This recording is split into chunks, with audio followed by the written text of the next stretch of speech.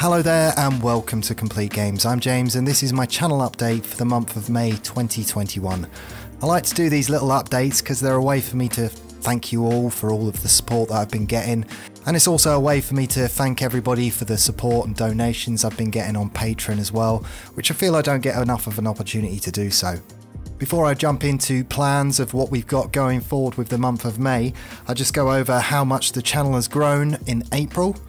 We gained 1,136 new subscribers. There was 5,350 likes across all videos and 102 dislikes. So thank you for all of the interaction across the channel on all the videos, whether it's a like, a comment or a subscribe. It all helps a small channel like myself grow, and it also indicates to myself that I must be doing something right.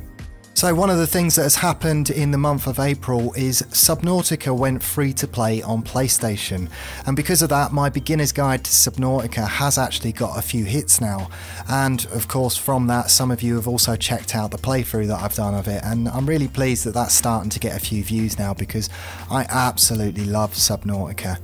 Now in my playthrough I didn't actually use any of the music from Subnautica, and I suppose if those of you are familiar with my playthroughs you'll know that I tend to add my own sound and music, and it's what adds a real cinematic effect to any of the games that I'm playing. But when it came to Subnautica, it was really hard to cut that music out of the game. I know I've done a fan-made remix of a couple of the tracks that were in the original Subnautica, but one of the things that gave it its vibe was its music and the sound, and it's what really adds to the cinematic effect. And I think a few games developers really should take note of Subnautica because it really draws you in on another level. When you go into another biome and you hear one of these creatures, it really does add so much to the immersion in the game. And on the 30th of April, they released the whole album for the new game. So if you've bought the game on early access on Steam, you can now download it separately as well. So I highly suggest you go and do that because I've had it on over the weekend. And just check this out. This is just one of the tracks. I'm just going to play you 30 seconds of one of my favourite tracks, but the whole album is absolutely fantastic. Check this out.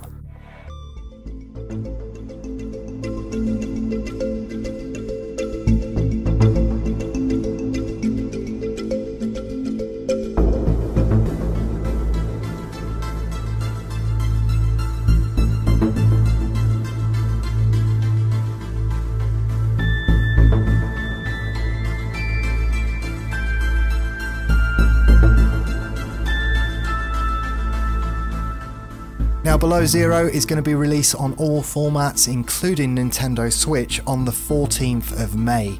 So when it comes to Subnautica 2, being that I haven't played through the whole game, I was wondering whether to present it in a whole different style and actually hook up a camera so you could actually get some reactions to it, because there is some jump scares in it, and perhaps actually doing that Let's Play completely differently.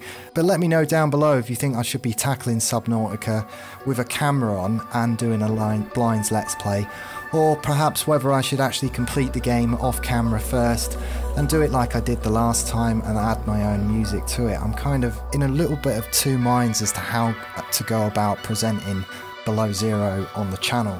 All I know is I would love to do it, but I'm not going to be able to get it done in the month of May.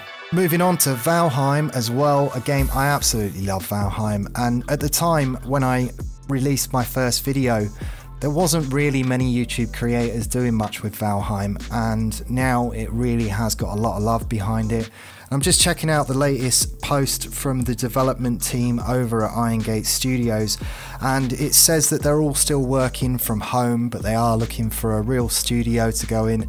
So it might be a little bit of time before we actually catch the first update, which would be Home and Halfstead.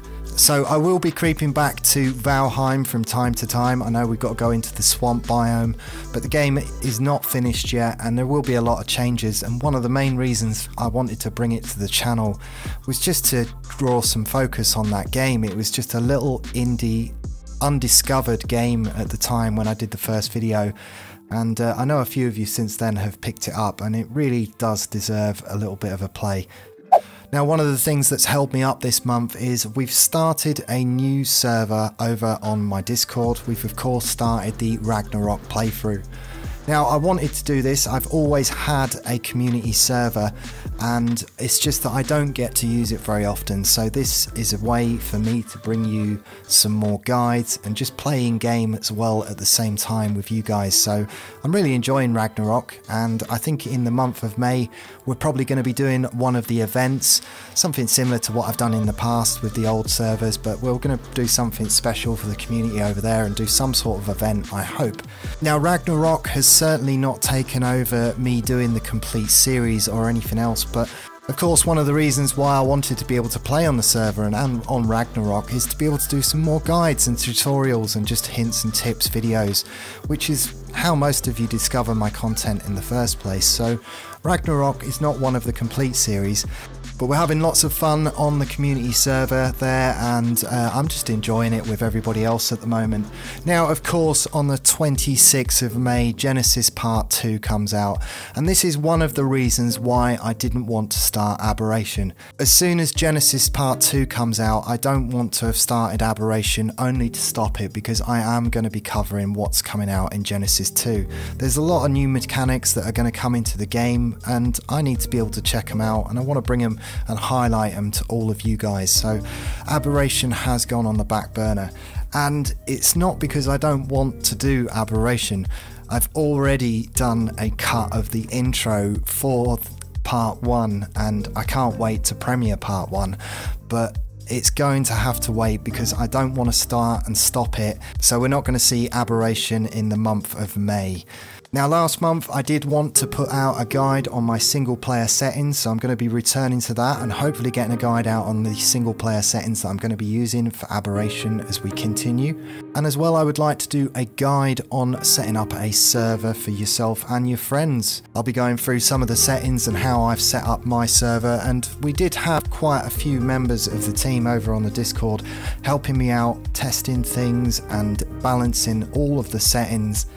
What I wanted to go for was much more of a casual gameplay, and I think we found a really good balance on the server. So I'm going to be doing another guide on how to set up a multiplayer server and a single player session.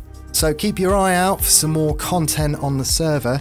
If you haven't already done so, then check out my video on how to tame a dragon. Like I say, I worked really hard on the intros and some of the cinematic feel to that video, at the same time as making it informative and teaching you a couple of tricks.